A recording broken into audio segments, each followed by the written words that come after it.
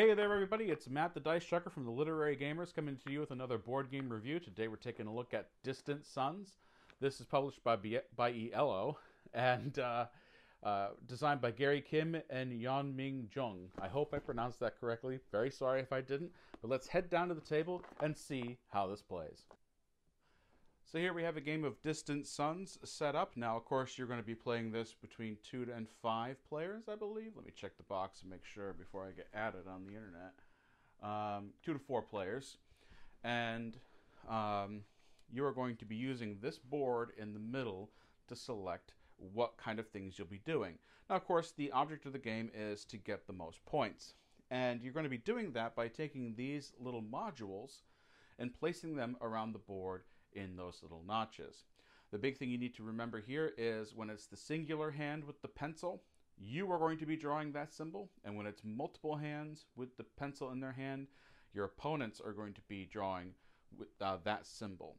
Now you're going to be drawing things like this here and all these different types of symbols here. So while it is blank here, let me flip it over, you're going to be drawing all of those things as you get through the game. A few rules: you may draw over aliens and research tokens, but you may never draw over treasures. You need to completely surround treasures to score them at the end of the game. You're also going to want to draw over aliens, because for each alien you did not draw over, you're going to lose 5 points. And you're also looking to get, and this was really tough for me to see the first time, get to these planets here. And the hexes that you need to touch to get to those planets are kind of surrounded in their color. This one over here, you need one of these 3. And this one down here, you need one of these 2. And you're starting from over here. Like I said, on your turn, you're going to take a module, and you are going to place it along 2 nodes. Let's say I do, and you can flip this too, so it's the opposite side. Let's say I do that one.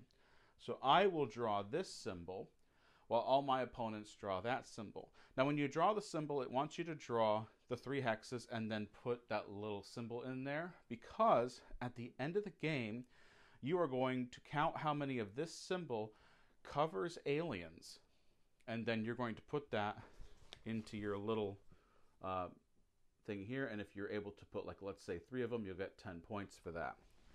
All right. This symbol that I've put here for my opponents needs to be surrounding treasure. Now, probably not the best idea, because you see it's 4 out of the 6 you need to surround a treasure. But then again, everyone's starting from this corner.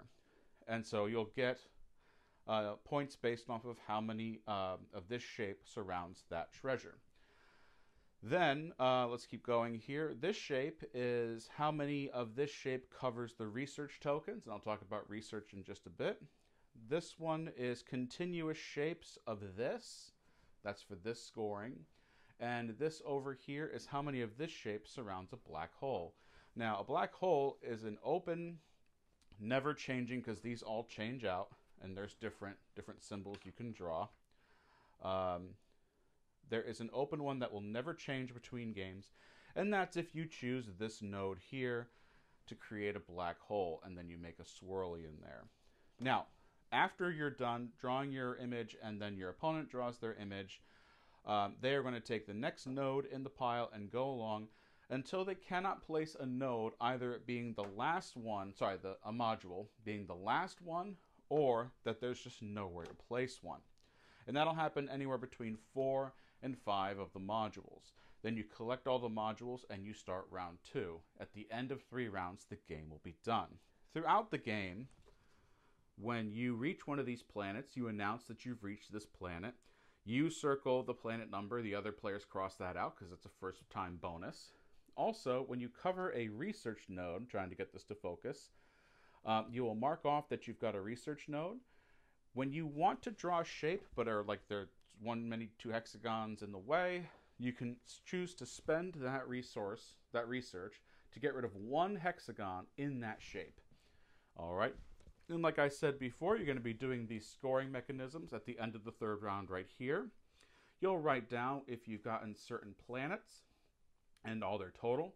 For each treasure you completely surrounded, it's 10 points, and then you'll do that. And for each alien you did not cover, it's minus 5 points. Just to give you an idea of scoring here, I had 3 aliens covered by that shape in that game, at least, and that gave me 10 points. I had 0 research covered by that, so I got, of course, 0 points. I had 1 treasure, so that gave me 3 points. 1 continuous, so that gave me 3 points, and 2 of that shape next to a black hole, so that got me 22 points here. These are my planet totals, and I had 4 treasures at times 10, 40, and I only missed 2 aliens through the whole thing. Yes, so that gave me minus 10 with a 72. So that's pretty much how it scores. There are different little shapes you can do throughout the different play, and there's also these here, which are kind of neat. If you're having a hard time figuring out how you want to draw the symbol, you can place this on your board and you'll be fine to figure out the orientation of how you want to draw it. That is pretty much Distant Suns. If any questions, please let me know in the comments below, and I will do my best to respond to them in a timely manner. Let's head back up to the table and hear my thoughts on this one.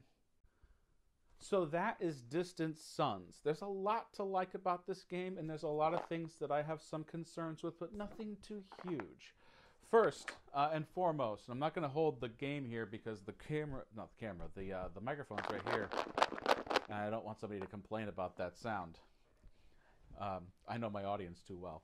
Okay, so Distant Suns is really a choose and write game. You know, it's got the giant pad in there that gives you all the options for what you're going to be doing.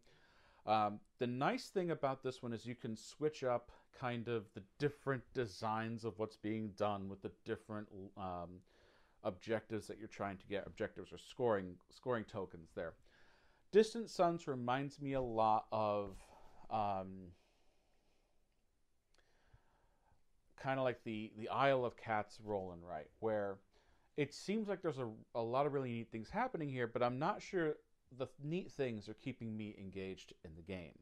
So the idea of the choosing of the module and the nodes, I like that. I like the fact that you're actually planning out your own stuff, but you're also checking out and seeing what other people are doing on their boards. Here's the key, though. I was never really looking at Jen's board. I was only going, what do I need? And looking down and saying, okay, I need this. I never looked over and said, does she need that for treasure over there? Or is she going to get to a planet before I do? I never thought about that. And maybe with a larger player group, I would. But in this game, I wasn't. And it was the thing that intrigued me the most about Distant Suns, was the idea that you get to do this, and everyone else has to do that. And I just felt like it kind of was a bit of a letdown. And that's not a bad thing. This game is going to work for somebody. A lot of people who love doing spatial elements and the polyomino style games are probably going to enjoy this to an extent. Of course, you know, we're all loving the Vincent Dutrait artwork here on the cover. And I also love the fact that there is a strategy to ending the game quickly by purposely placing your modules into nodes that aren't allowing the last module to be placed. That is a strategy. In a 2-player game, it never really came into prominence. So I'm hoping that with more players, this will be a bit more engaging. As of right now, at 2 players, it was a fun little roll and write. That's pretty much all I can say about it. The next thing I would say is that I liked was that it came with those little pieces that were the shapes that you were selecting. Because I was trying to kind of put down the shapes in a way that would work for me, but I have to flip it and wait, does this even work? Am I going to cover a treasure? I can't do that. So having the shape there was really helpful. And at least in 2 players, it's really helpful because only 2 people are looking at 2 different shapes. I can't speak for a 4-player game where 3 people are trying to get to look at one little shape thing. And I didn't mind too much the drawing of the shapes. It helps with endgame scoring and figuring out what covered what, and all the covering of the aliens or the covering of the research tokens. That, to me, was fine. This game gets like a solid 7. It's a good game. I will play it if you ask me to, but it doesn't need to stay in our collection. The roll and write, flip and write, place and write genres. Blank and write. It's such an over-bloated genre right now. Everyone is making a different version of the roll and write. Sometimes I'll get a Kickstarter. Hey, you kickstarted this game back in the day. How about the roll and write version of this game? Or it's getting a little out of hand. Now that is, of course, just me talking. That might be completely different for you. More power to you. If you only want to have blank and write games in your collection, then so be it. All right. So, Distant Suns, great if you love the blank and write genre, and if you love playing the polyomino style games. Otherwise, like I said, solid 7 for me. It's not going to stay in our collection, but it will have a new life at the library, and hope that it connects with somebody there. That's all for me today. That's Distant Suns, Yellow Games with Gary Kim and yeon-min.